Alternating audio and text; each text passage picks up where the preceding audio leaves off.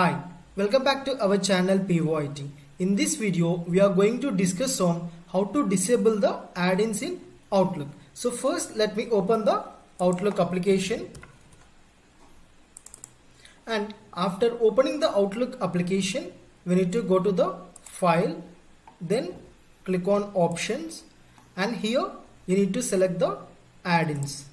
So here at the bottom we can see Manage. Then we need to click on Go. So here we can see all the selected add-ins, and for example I want to remove this Microsoft Teams meeting add-in. So we need to uncheck that. After that I need to click on OK.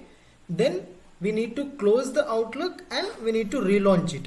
If we did not close the Outlook, then the changes will not reflect. So to make the changes reflect, we need to close and relaunch the Outlook. This is how we can disable the add-ins in Outlook.